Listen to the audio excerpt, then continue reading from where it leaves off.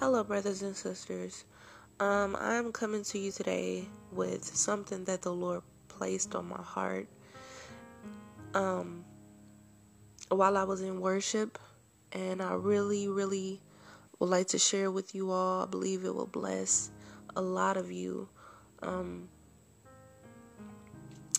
know many of you may wonder why I haven't been making a lot of videos like I was at one point, or why I haven't been as active as I was at one point. I've been going through a lot of spiritual warfare, and the enemy has been really trying to fight me out of the presence of God, fight me from doing His will, fight me from just everything. It's really been like a tug of war, you know what I mean? Like a pull in the spirit. And I've been really struggling, and I just ask that you guys will all pray for me. And but one thing that the Lord just really placed on my heart, He's been placing a lot of things on my heart, but again, it's been like a tug of war, when it comes to sharing things that God has placed on my heart. I've been dealing with a lot of distractions, a lot of procrastination, just some personal things that, a lot of us go through as believers, and, tonight, as I was, in worship and in the presence of God, He just began to talk to me. The Holy Spirit just began to speak to me. And I was just thinking about all of these things that have just been like weighing on me. And I heard the Holy Spirit tell me to press through the crowd. He said, press through the crowd. And when I began to think about that, I said, I began to converse with the Lord, and He started telling me, that there's going to be a lot of things in our life as believers that is going to come up against us. There's going to be a lot of spiritual warfare. We can never stop the warfare. We can never stop temptation. We can't stop the evil things that is going on in this world. We can't stop none of this stuff from going on. But God is telling us, not only me, He's telling us as believers in this hour. He's saying that we must press through the crowd. Many of you are going through what I'm going through. You may be facing a lot of distractions in your life. You may have a hard time getting in the presence of God or getting back to that place where you once was. And God is saying, press through the crowds. Press through the crowds of your fear. Press through the crowds of feeling like you're not good enough. Press through the crowds of feeling like you're unworthy. Press through the crowds of guilt. Press through the crowds of shame. Press through the crowds of just focusing on things that may be going on within this world right now at this moment. Because sometimes even those things will kind of distract us. When we pay attention to the news and we're so focused on all of the things that, line up with biblical prophecy, we tend to focus on those things more. And God is saying, press through the crowds of all of that. Press through all of that to get to me. You know what I mean? You might have to press through how you're feeling. Sometimes we might not feel like getting in the presence of God. Sometimes we might feel spiritually dry. Sometimes we might not feel like worshiping. We might not feel like praying. We might not feel like reading our Bible. But God is saying, press through all of that. Press through your feelings. Press through how you feel, because how you feel is can always deceive you. Your feelings and your emotions can deceive you. It can trap you. It can lead you astray. So God is saying, press through all of that. It's not about how you feel. It's about faith. Trust in me. Look to me. And He began to lead me to scripture. And I'm sorry if I sound a little weird, y'all. I'm a little under the weather, so I'm kind of my nose is kind of stuffed up and stuff like that. But I really wanted to share this with you guys, because I know that it will bless and encourage someone, And He led me to Mark 5 verse 21 on down, and it says, And when Jesus was passed over again by the ship unto the other side, much people gathered unto him, and he was nigh unto the sea. And behold, there cometh one of the rulers of the synagogue, Jairus by name. And when he saw him, he fell at his feet, and besought him greatly, saying, My little daughter lieth at the point of death. I pray thee, come and lay thy hands on her, that she may be healed, and she shall live. And Jesus went with him, and much people followed him and thronged him. And a certain woman, which had an issue of blood 12 years, and had suffered many things of many physicians, and had spent all that she had, and nothing was bettered, but rather grew worse. When she heard of Jesus, she came in the press behind and touched his garment. For she said, If I may but touch his clothes, I shall be whole. And straightway the fountain of her blood was dried up, and she felt in her body that she was healed of the plague. And Jesus, immediately knowing in himself that the virtue had gone out of him, he turned him about in the press and said, Who touched my clothes? And the disciples said unto him, Thou seest the multitude thronging thee, and sayest thou, Who touches me?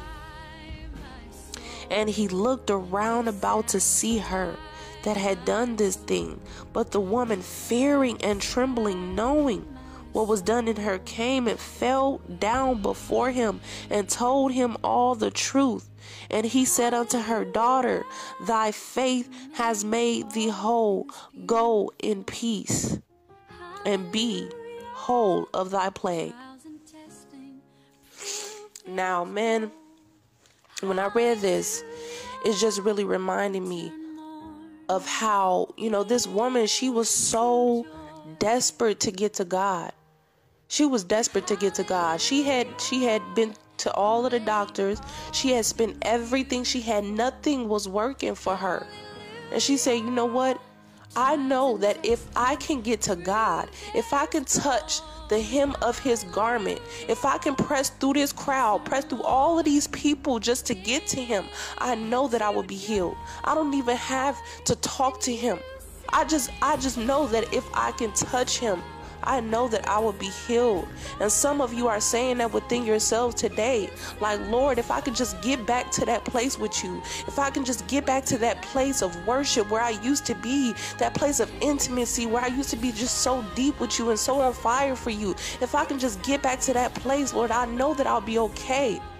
And God is saying, press through. Press through the crowds.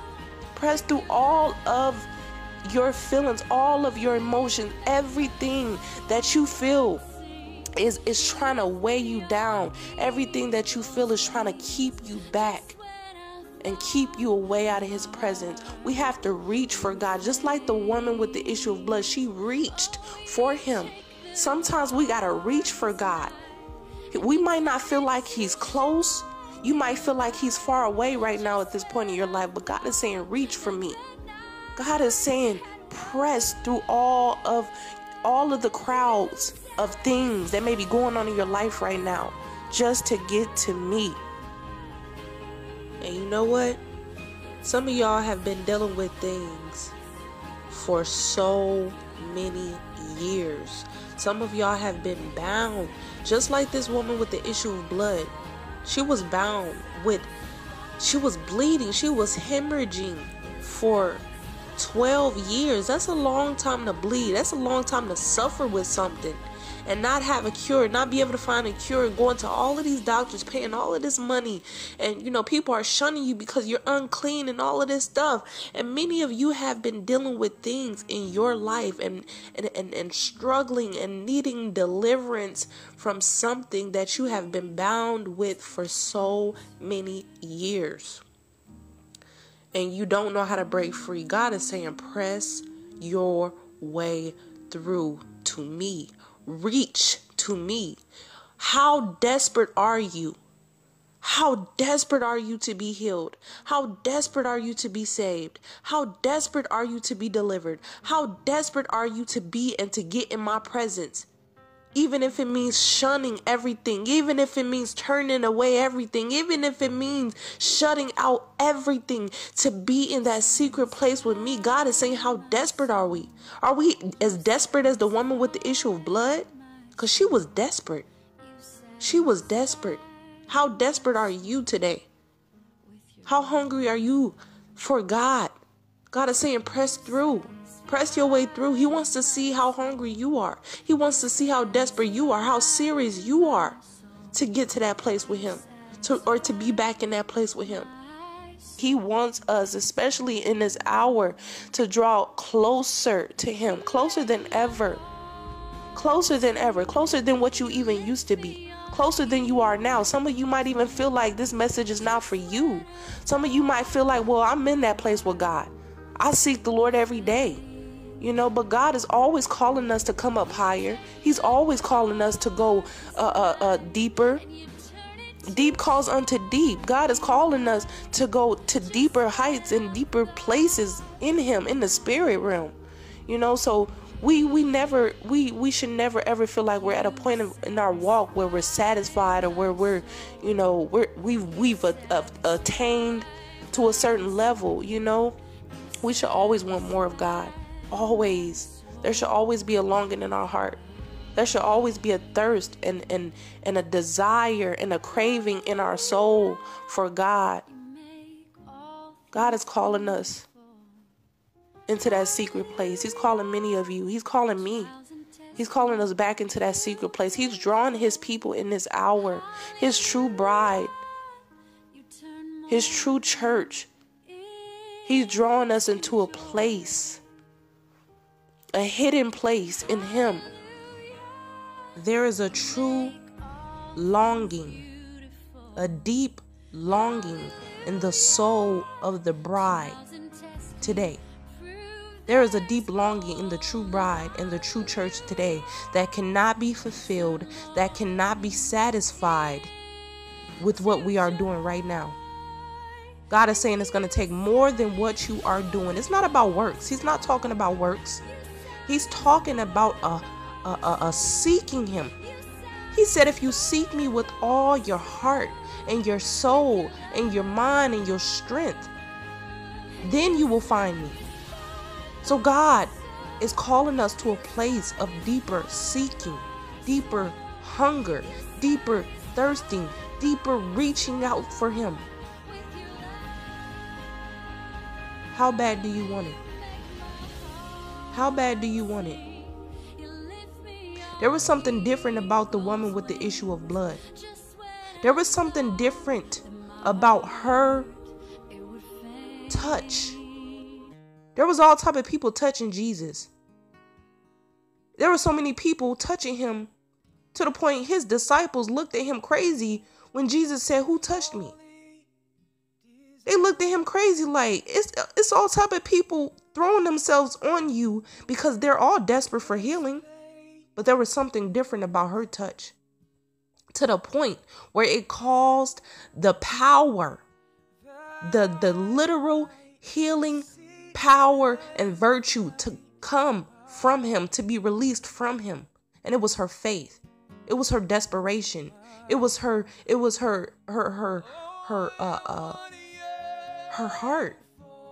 was her heart.